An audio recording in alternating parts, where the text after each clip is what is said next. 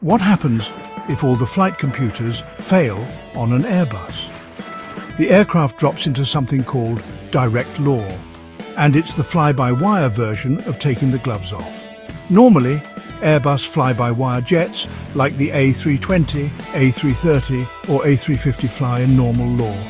A flight mode packed with protections.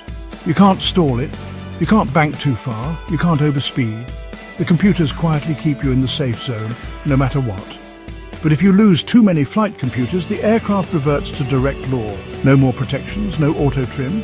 The side stick sends raw elevator and aileron signals, just like a conventional aircraft. You get pure manual control and zero safety nets. It's the Airbus equivalent of emergency mode. Direct law only kicks in if multiple systems are lost, like severe electrical failure, dual hydraulic loss, or deep computer faults. It's rare, but it's built in, to keep the aircraft flyable, even when the tech is gone. Pilots train for this, and the jet stays fully controllable. But it's a mental shift, from flying inside a protected envelope to raw manual flight at 40,000 feet. In direct law, the jet no longer says no, it just does what you tell it to, for better or worse. So here's the question. Would you rather have full manual authority in an emergency? Or let the computers protect you till the end? Normal law versus direct law. Your move, Captain.